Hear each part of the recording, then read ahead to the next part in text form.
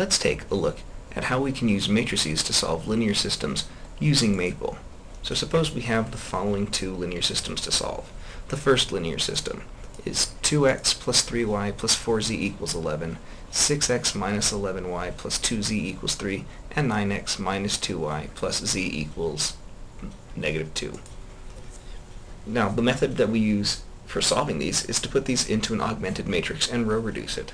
So if I enter this augmented matrix into Maple by columns, the standard approach, I'd have 2, 6, 9, then I'd have 3, minus 11, and minus 2. Those are the coefficients of y.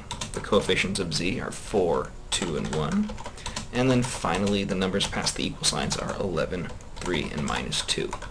So I enter this as a matrix.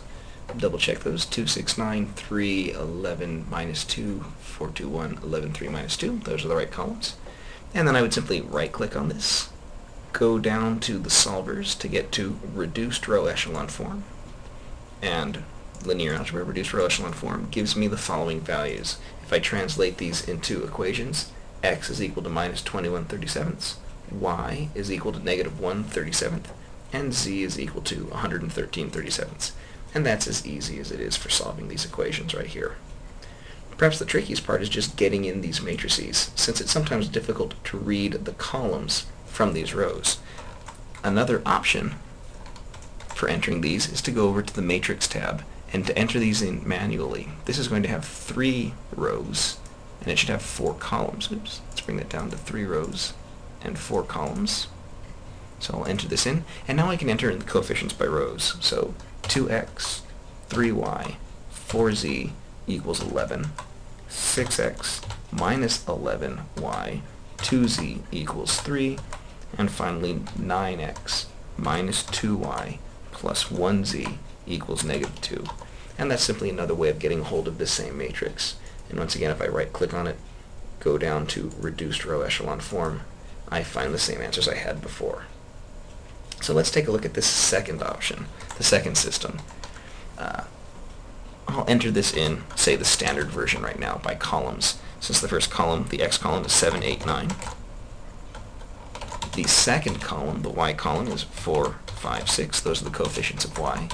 The z column, the coefficients of z are 1, 2, 3. And then finally, past the equal signs, we have 16, 20, and 24. So here's that matrix, 7, 8, 9, 4, 5, 6, 1, 2, 3, 16, 20, 24.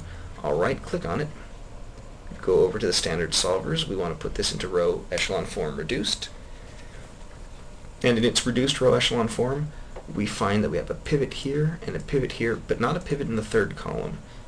Since the last equation is 0 equals 0, this really tells us that we have free variables. So our equations are x minus z equals 0, and we have the equation y plus 2z equals 4. 2 times z equals 4. And so if we were to solve each one of these equations, I could solve this equation for the variable x and find out that x is equal to z. I could solve this equation for the variable y and find that y is equal to 4 minus 2z, but there's no equation for the variable z. That means that z is free. So my solution is x is equal to z, y is equal to 4 minus 2z, and z is a free variable. And that's the basics of solving.